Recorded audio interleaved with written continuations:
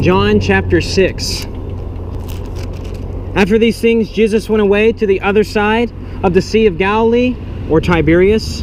A large crowd followed him because they saw the signs which he was performing on those who were sick. Then Jesus went up on the mountain, and there he sat down with his disciples. Now the Passover, the feast of the Jews, was near. Therefore Jesus, lifting up his eyes and seeing that a large crowd was coming to him, said to Philip, "Where are we to buy bread so that these may eat?" This he was saying to test him, for he himself knew what he was intending to do. Philip answered him, 200 denarii worth of bread is not sufficient for them, for everyone to receive a little.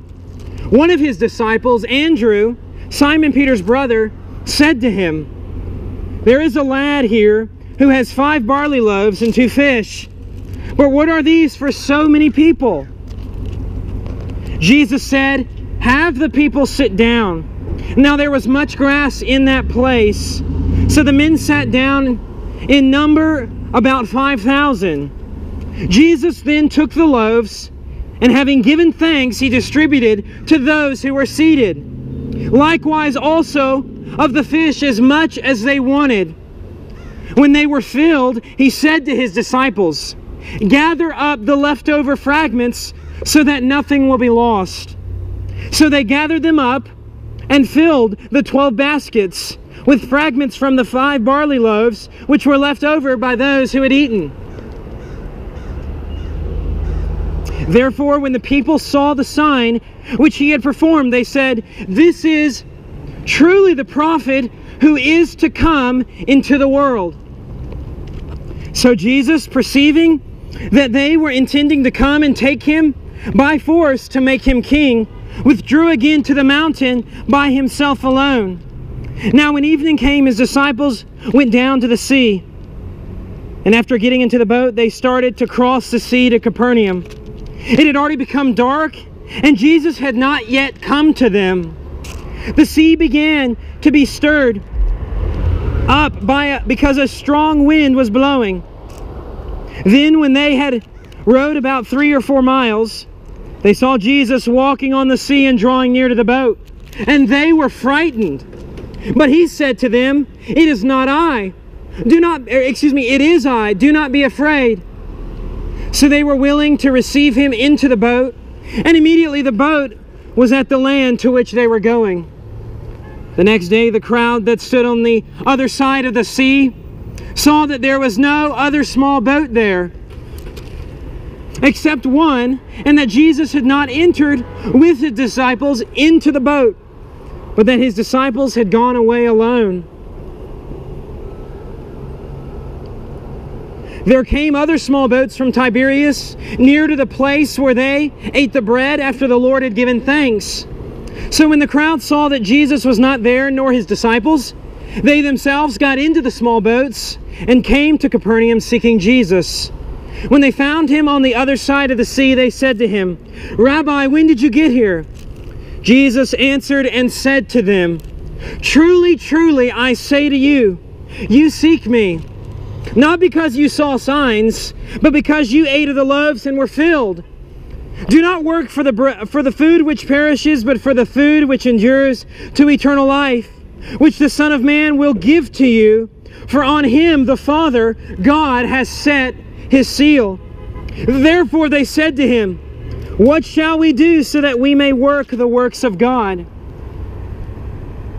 Jesus answered and said to them, "This is the work of God, that you believe in him whom he has sent." So they said to him, "What then do you do for a sign, so that we may see and believe you? What work do you perform? Our fathers ate the manna in the wilderness, as it is written, he gave them bread out of heaven to eat." Jesus then said to them, "Truly, truly, I say to you, it is not Moses who has given you the bread out of heaven, but it is my Father who gives you the true bread out of heaven. For the bread of God is that which comes down out of heaven and gives life to the world." Then they said to him, Lord, always give us this bread. Jesus said to them, I am the bread of life. He who comes to me will not hunger, and he who believes in me will never thirst. But I said to you that you have seen me, and yet do not believe.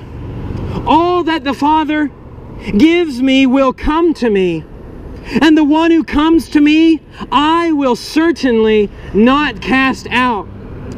For I have come down from heaven, not to do my own will, but the will of him who sent me. This is the will of him who sent me, that all of that he has given me I lose nothing, but raise it up on the last day. For this is the will of my Father, that everyone who beholds the Son and believes in him will have eternal life, and I myself will raise him up on the last day. Therefore the Jews were grumbling about him, because he said, I am the bread that came down out of heaven. They were saying, is not this Jesus the son of Joseph, whose father and mother we know? How does he now say, I have come down out of heaven? Jesus answered and said to them, do not grumble among yourselves. No one can come to me unless the Father who sent me draws him, and I will raise him up on the last day. It is written in the prophets, and they shall all be taught of God. Everyone who has heard and learned from the Father comes to me. Not that anyone has seen the Father, except the one who is from God. He has seen the Father. Truly, truly, I say to you, he who believes has eternal life. I am the bread of life. Your fathers ate the manna in the wilderness, and they died. This is the bread which comes down out of heaven, so that one may eat of it and not die. I am the living bread that came down out of heaven. If anyone eats of this bread, he will live forever. And the bread also which I will give for the life of the world is my flesh. Then the Jews began to argue with one another, saying, how can this man give us his flesh to eat? Jesus said to them, truly, truly, I say to you, unless you eat the flesh of the Son of Man and drink his blood, you have no life in yourselves. He who eats my flesh and drinks my blood has eternal life, and I will raise him up on the last day. For my flesh is true food, and my blood is true drink. He who eats my flesh and drinks my blood abides in me, and I in him. As the living Father sent me, and I live because of the Father, so he who eats me, he also will live because of me. This is the bread which came down out of heaven. Not as the fathers ate and died, he who eats this bread will live forever. These things he said in the synagogue, as he taught in Capernaum. Therefore, many of his disciples, when they heard this, said, this is a difficult statement. Who can understand it? But Jesus, conscious that his disciples grumbled at this, said to them, does this cause you to stumble? What then if you see the Son of Man ascending to where he was before? It is the Spirit who gives life. The flesh profits nothing. The words that I have spoken to you are spirit and are life. But there are some of you who do not believe. For Jesus knew from the beginning who they were who did not believe, and who it was that would betray him. And he was saying, for this reason I have said to you, that no one can come to me unless it has been granted him from the Father.